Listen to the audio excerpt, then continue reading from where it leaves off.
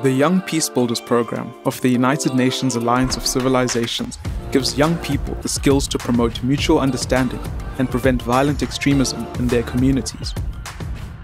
The tools that the young civil society leaders acquire assist them and their organizations in implementing successful projects while raising awareness among decision makers on the inclusion of youth in peace-building and policy-making processes.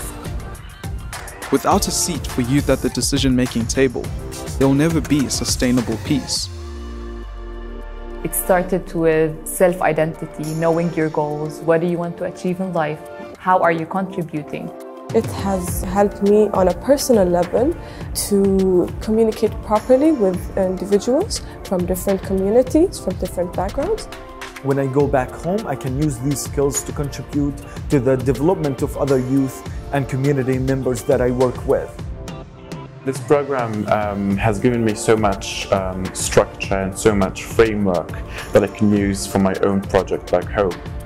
It has brought to my understanding how to solve problems from within, looking at the depth of the problem and trying to work from the root cause, bringing it up to the surface. The UN Alliance of Civilization selects 20 talented young men and women between the ages of 18 to 25.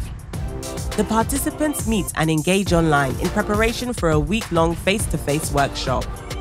In the workshop, they build skills in peace building, intercultural dialogue, conflict transformation, and create action plans for their communities. Since 2016, they have reached over 10,000 people in West Africa, North Africa, the Middle East, and Europe. They then share their experiences and lessons learned with relevant stakeholders. We want to participate in our communities, and participating to influence, to intervene. It means to be, to have, and to take part of the decision making.